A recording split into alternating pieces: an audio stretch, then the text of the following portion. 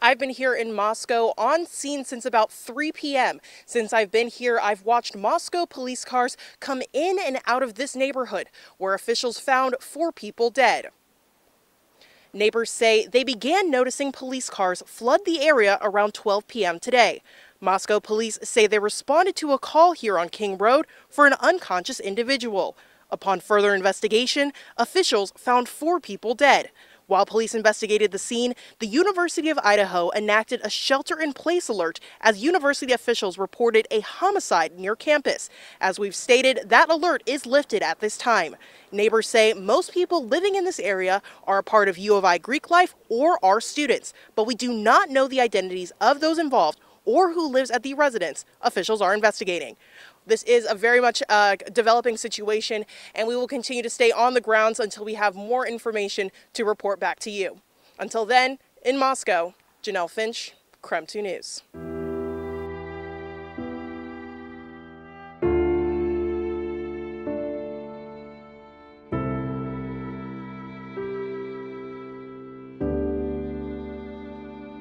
So police still have this house here near University of Idaho taped off. This right here is where officers found 4 bodies yesterday. We now know the names of those 4 students. They were 20-year-old Ethan Chapin from Conway, Washington, 21-year-old Madison Mogan from Coeur d'Alene, 21-year-old Kaylee Goncalves from Rathdrum, Idaho, and 20-year-old Dana Kernodle from Avondale, Arizona, and they were all University of Idaho students. Here's a breakdown of the timeline from what we know so far. Around 1 p.m., we heard reports of a homicide investigation near the college campus. An hour later, the school put out an alert on social media. It said Moscow PD is investigating a homicide on King Road. They asked the community to stay away from the area and shelter in place as a precaution. Around 3 in the afternoon, KREM 2 arrived in Moscow. Neighbors said most people living in this area are a part of U of I Greek life or are students. At around 5 in the evening, the Moscow Police Department confirmed they had found 4 people dead, but it wasn't until late last night that they confirmed those victims were students. The university also said Moscow police do not think there's any active threat at the moment as they continue their investigation. Classes for University of Idaho students are canceled for the day. They say they will resume classes tomorrow. In Moscow, Nicole Hernandez, KREM 2 News. Moscow police responded to King Road for a call about an unconscious person Sunday afternoon. When police arrived, they found the 4 deceased students inside the home. This morning, the city of Moscow and University of Idaho identified all 4 U of I students. Freshman Ethan Chapin of Conway, Washington, was a member of the Sigma Chi fraternity. Dana Kernodle, a junior from Post Falls, was a member of the Pi Beta Phi sorority. Madison Mogan was a senior from Coeur d'Alene, and Kaylee Goncalves was a senior from Rathdrum. This is a pretty traumatic situation for our campus community. Dean of Students Blaine Eccles says news of the suspected homicide shocked the Vandal community. This is rocking their world. Many of them come from small communities where things like this have never happened. He says drop-in counseling is available to students at any time, but he recognizes that many students have already returned home early for the upcoming holiday. People need to navigate through this situation in the way that best suits them. If students need to go home, be closer with their families, want to return home, I support them in doing that. We're going to support them in doing that. Support for U of I goes beyond the university campus.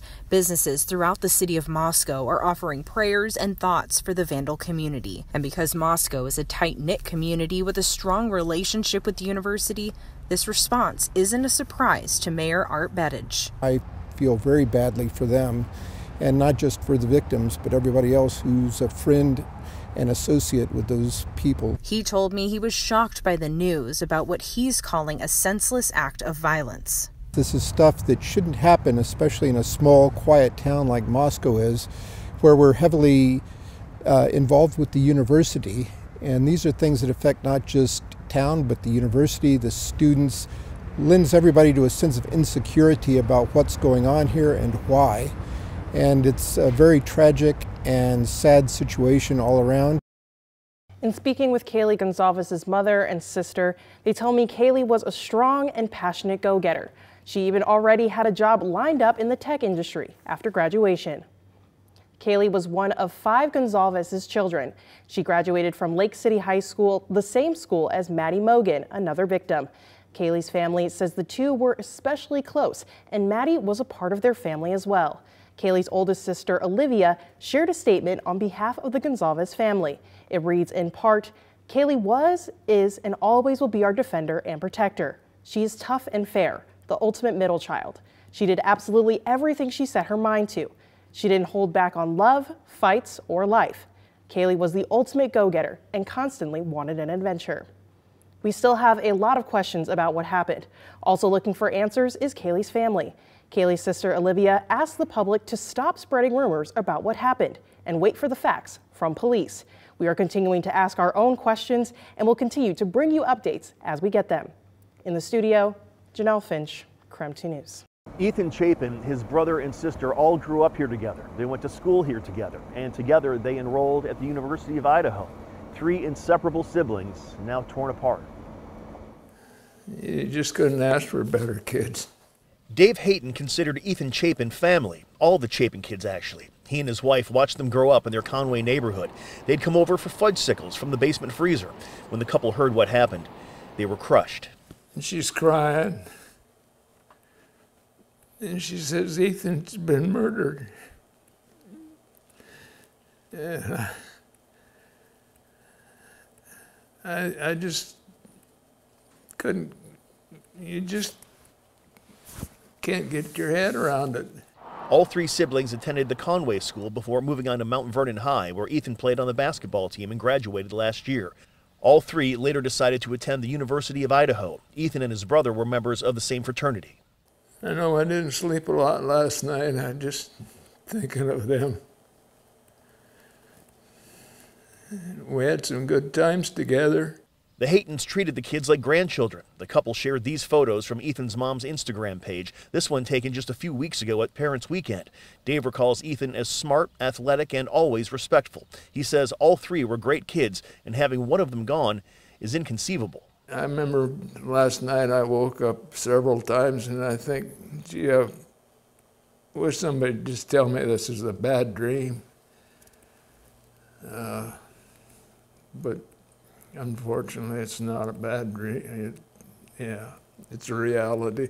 Still no word as to a potential motive in these killings, no word as to a potential suspect. However, authorities in Idaho do say that there is no threat to the public. In Conway, Washington, Eric Wilkinson for KREM 2 News.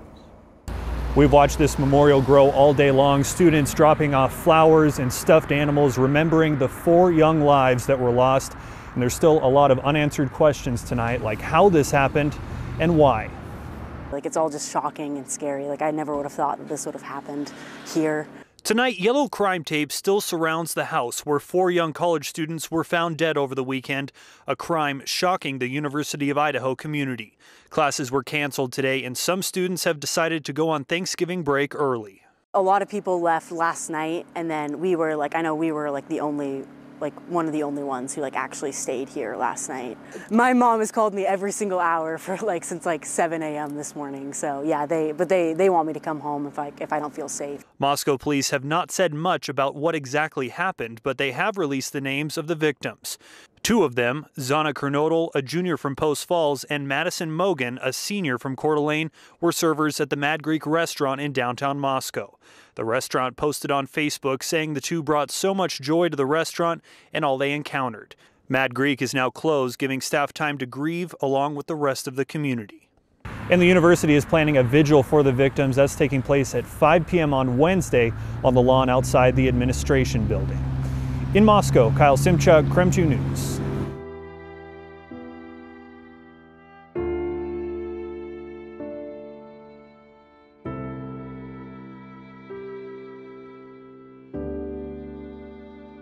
Well, the Moscow Police Department hasn't added any new information since they released a press release this morning about the homicide investigation. But a few hours ago, we did speak with the Latah County coroner. Kathy Mabbitt is calling all four deaths homicides and that the cause of death is likely a stabbing. But we won't know that for certain until the autopsy report comes back and she can make that official ruling. Now, to take that a step further, Latah County contracts its autopsies out to the Spokane County Medical Examiner. And I confirmed this afternoon that Spokane County is in fact conducting the autopsies on the 4 University of Idaho students. Now, the Spokane County spokesperson says the medical examiner has not yet started those autopsies. Once they are done, the medical examiner will forward her recommended findings to the Latah County coroner. Now, the Moscow Police Department or the Latah County coroner will release the official ruling. Now, this afternoon, when we talked to the coroner, she described a gruesome crime scene. Well, there was a lot of blood. It's a very sad scene. Mabbitt adds that she does not believe the toxicology report on each of the 4 University of Idaho students will be relevant to the manner or cause of death. Now, Mabbitt has been the county coroner for 16 years in Latah County. She says in that time there have been at least 2 other multiple homicide scenes that she's been involved in. But she says this current homicide investigation is the only one she's been to where there are 4 people at one scene. Now, we are continuing to press local authorities like the Moscow Police Department, as well as the Latah County prosecutor. I have made multiple calls into their offices yesterday and today, have not got a call returned from either agencies. Now, we know there are University of Idaho students, their families, and the greater Moscow community, many of which are still concerned for their safety, even though the police department says there is no active threat to the community. So that is why we remain here in Moscow pressing for answers. And once we do get those, we'll continue to keep you updated. Reporting in Moscow, Amanda Rowley, KREM 2 News. 2 of the 4 University of Idaho students who died on Sunday, Xana and Maddie, both worked here at Mad Creek Restaurant. The restaurant has closed its doors for now, and they have also put out a memorial for all 4 of those students. Tucked inside a Main Street restaurant bench is a memorial catching the community's attention, including Annalise Mitchell. She's a sophomore at University of Idaho. I just wanted to kind of take a moment to remember them.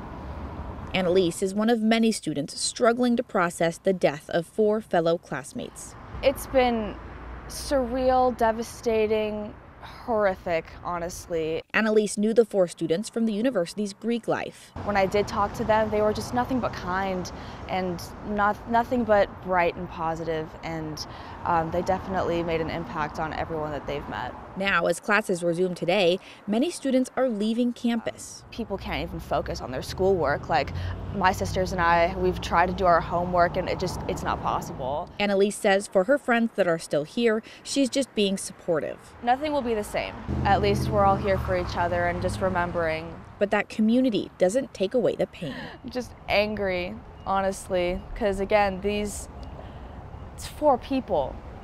4 people that have touched so many lives and have touched my friends, and to see them in such grief and suffering, it just makes me angry. In Moscow, Nicole Hernandez, KREM 2 News. It's not something you ever expect to hear. Through the tears and shock, Jim and Stacy Chapin described the moment they found out their son Ethan was gone. It's not a call that you think that you're going to have to speak with a funeral home directors and the FBI and have it hit national news. Earlier this week, Moscow police identified Chapin as one of the 4 victims killed in the home just off campus. Stacy and Jim said their son was staying with his girlfriend at the house, who was also killed, Xana Kernodle. So far, police haven't released many details about the investigation, and as questions mount, the Chapins say they wanted to make sure Ethan's story was told. It's important for us to get Ethan's story out. We don't really want anybody else representing him. And it's hard to have people speaking on his behalf. So we think it's best for us to do this. He's the kind of kid that everybody wanted to be around. You know, he was just a good kid. He's a good kid. That kind to all. Didn't deserve what happened. No. They say Ethan was a triplet. He and his siblings were extremely close. In fact, they all decided to attend the University of Idaho. Jim says Ethan was an athletic kid who played club soccer and refereed youth sports. His smile, he says, lit up a room, and he made friends wherever he went. They had just spent last weekend at the university for Parents' Weekend. And as we pulled out of Moscow, we literally were like, we've done it. We've literally done it as parents. We've created 3 incredible humans that will go on and have something great to offer to this world. Honestly, all 3 of them. A week later, as they grapple with this horrific loss, they say they're determined to keep moving forward for Ethan. But we will not let this sink us or sink our kids, because if anything, they have to go on and shine Ethan's bright light on their own. Mm-hmm.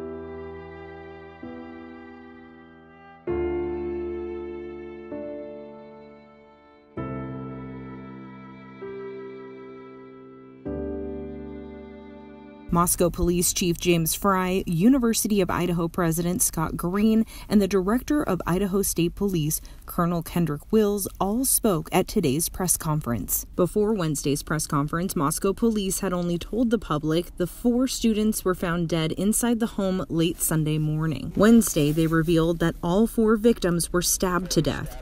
Chief Fry says 2 other roommates were at the home during the attack but were not injured, and he is not calling them witnesses. He said they were also home when police arrived at the house. Fry did not say why the call to police was not until noon on Sunday, when the attack happened in the early morning hours. Police said it appeared to be a targeted attack, but did not explain why. Moscow police have also been saying that they do not believe there is an ongoing threat to the community. But today, the tone changed. Police say the search for a suspect continues and people should look out for each other. Meantime, we found this video from a Moscow food truck that's from early Sunday morning. It shows 2 of the students, Kaylee and Maddie, ordering food around 1:40 a.m. This is one of the last times they were seen. Moscow police say this video is helping investigators recreate a timeline of events from that night. And it has helped. It gives us a time and space where we know that 2 of our victims were, and that helps us a ton, and we'll continue to follow up all leads that we can. The family of Kaylee Gonsalves have seen the video and agreed to let us publish it. They identified Maddie Mogan wearing the long black jacket and Kaylee, who is with her, in the white sweatshirt. It's normally a place where everyone feels really safe. Joseph Woodall is the manager of the grub truck. He is seen in the video working the cash register, taking the girl's order. This afternoon, he described their interaction with me. One of the blondes was just a little bit more cheery and kind of bouncing around a little bit more, and then one was like standing there and doing the hello, how are you, and goes through the interactions. And normally, that's pretty normal. In most of our groups, there's people that are more energetic and people that are managing the energetic people. Joseph told me he felt incredibly sad when he learned the news about the girls he had just seen the other night. I hope they find the person. Hope they get the person.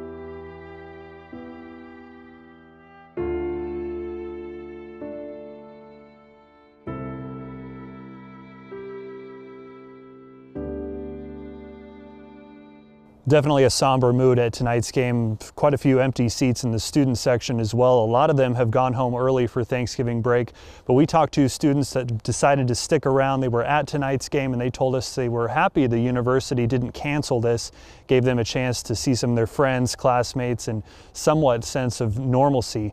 A lot of them telling us they won't feel entirely safe on campus until this murderer is caught. Basketball fans, at this time, we ask that you please stand and join us in a moment of silence for the 4 University of Idaho students that were tragically taken from us on Sunday. The names of the 4 students found murdered inside a home near campus were read aloud before tonight's game. The Moscow community still in shock. Definitely like a ghost town here. Weird seeing everyone just pack up and leave. Like many other students, Jessica Jacobs and Asha Cummings haven't been going to class and say they don't feel as safe alone or on campus as they did a week ago. The only reason we're still here is because we had a little trip planned going opposite of our homes, but you know, we've been staying together every night, trying to stay as safe as we can, but we definitely aren't going to go home early. A question of safety is on everyone's mind right now. During a press conference this afternoon, University of Idaho officials said they've increased campus patrols and students can request a security escort across campus day or night. The university is also excusing all absences. That if they want to leave and go home now, they absolutely can. We're going to support them in doing so. Classes were canceled the day after the 4 bodies were found, but resumed on Tuesday. School officials say some students want to keep their minds occupied. They gain comfort in being around their other students. They gain comfort from interacting and staying busy with their faculty. I'm happy they're still doing it, and we're here to support our teams, so we're happy to be here. Lucky that we still get to come to this and feel safe here. And the university has postponed a candlelight vigil until after Thanksgiving break in order to give as many students that want to attend the opportunity to. That's scheduled for sometime on November 30th. In Moscow, Kyle Simchuk, KREM 2 News.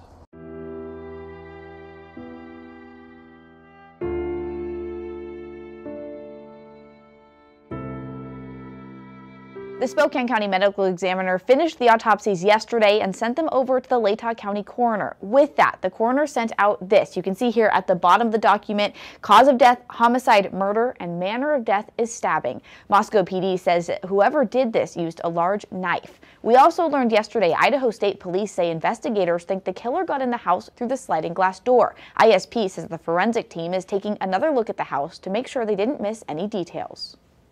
We intend to come out and solicit information from the public if they are within certain areas that we believe are of interest for this investigation. And so hopefully today or early tomorrow we will come out with a map where the victims were at specific times during the night and ultimately ending at their residence. The FBI's Behavioral Analysis Unit is now helping in the investigation. They do crime analysis, create suspect profiles, and help with interview strategies. ISP says an FBI command vehicle is on its way to bring Moscow up more resources.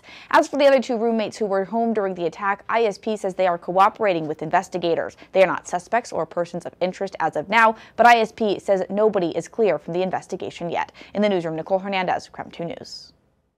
Earlier this evening, the University of Idaho released a statement urging students to be vigilant. For those that are still here, security will increase over this weekend. Moscow police say patrols have also ramped up around the community. The school district says patrols will monitor the area around its schools. Idaho State Patrol is helping with this extra police presence. People I spoke with in the community today are less concerned about their own safety and more focused on making sure the suspect or suspects are found. In your 70 years of living in this area, would you ever have thought that something like that could happen? No, really. No. I definitely was shocked and a little scared, but at the same time, I do have a feeling that the person who did this was somebody that they knew, and so I wasn't personally afraid. This morning, I noticed quite a few more law enforcement just out and about. I'm really grateful for them. People say they're thankful Moscow PD are calling on the necessary agencies to help protect the community and figure out what exactly happened on Sunday. In a press conference yesterday, we learned from the Moscow Police Chief, James Fry, that the department has called on 25+ investigators, the state police, and FBI to assist in solving this case. The Moscow Police Department maintains that this was a targeted attack. For that reason, the people I spoke to say they don't personally feel a threat in the community. But like said, the University of Idaho is reminding people here to remain vigilant and provide any and all information you can to Moscow police. In Moscow, Janelle Finch, KREM 2 News. People across the country want to know what happened inside this home and why. For those living in Moscow, there's still a lot of fear and uncertainty. And how could there not be? 4 young college students were stabbed to death, and their killer still hasn't been caught. Ever since the yellow crime tape went up, the Moscow Police Department has faced scrutiny for not providing as much information about the case as some would like to know. You know, there's some things that only the people that were at that scene would know. And so you definitely don't want to release that information to the public. Gary Jenkins is the former chief of Pullman Police and now serves in that role for the WSU Police Department. He says sharing details is a balancing act, keeping people safe and informed without compromising the investigation. Just trying to make sure that when detectives go out and interview people, it's based on what they know, not what they've heard on the news. The University of Idaho told students this week they could go home early for Thanksgiving break if they didn't feel safe around campus, and many already have. Jenkins says that could pose a challenge for detectives trying to interview witnesses. It was for him during the hazing death of Sam Martinez, which also occurred right before Thanksgiving break in 2019. Most of the witnesses left town, and that's the type of investigation you need to have a one-on-one in-person interview. And so it does definitely complicate that investigation. Jenkins says the answers all of us want could take time. They're trying to juggle a lot of balls in the air right now. Particularly with 4 victims, it's going to be a very complex crime scene. It's going to be a complex investigation. New details are emerging in the stabbing deaths of 4 University of Idaho students. Tonight, the Latah County coroner says the 4 students were likely asleep. Some had defensive wounds, and each victim was stabbed multiple times. Authorities found no sign of sexual assault. Moscow police say at this point in the investigation, they do not believe the 2 surviving roommates or the man seen standing near a local food truck were involved in the murders. Police also addressed rumors swirling online claiming the victims were gagged and tied, saying those are not accurate, and the identity of the 911 caller has not been released. Detectives say they've received nearly 500 tips which are being processed, investigated, and cleared. 38 people who may have information about the murders have been interviewed. The whereabouts of the killer and the knife used are still unknown. Detectives seized the contents of 3 dumpsters on King Road to look for evidence. Police have also gone to local businesses to see if anyone recently purchased a fixed-blade knife. Anyone who saw something suspicious, has video surveillance, or can provide relevant information about the murders is asked to call the Moscow Police Department. Investigators are still trying to piece together where the 4 University of Idaho students went the night before they were found in their Moscow home, stabbed to death. Investigators are hoping the map released today will provide additional tips from the community. The map details the night of Saturday, November 12th into the early hours of Sunday, November 13th.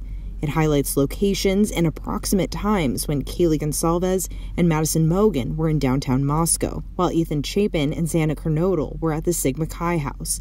Investigators believe Madison and Kaylee were at the Corner Club on Saturday from 8 p.m. to 1:30 a.m. Sunday. Then they were at the Grub Truck on Main Street at 1:40 a.m. 5 minutes later, the map says they returned to their home on King Road. I drove that route this afternoon, starting at 4th and Main and ending at the King Road home. With some light traffic on the road, I arrived at the house in about 3 minutes. This suggests it's reasonable to believe Madison and Kaylee traveled by car from the food truck, but that detail has not been confirmed by police. Investigators also say Ethan and Xana were at a party at Sigma Chi from 8 to 9 p.m., then returned to the home on King Road at 1:45 a.m. The fraternity is a short 3-minute walk from the house, but still, there is a 5-hour gap on their location between the party and arriving at home. Investigators hope someone might remember being at or near the locations they've identified around the same time and potentially saw something suspicious or relevant to the investigation. Police are asking those people to call the tip line or email with that information. This is all good information, but it brings up even more questions, such as, did investigators use the students' cell phones to identify the locations and times on this map? Did Madison and Kylie walk or drive or get a ride back to the home?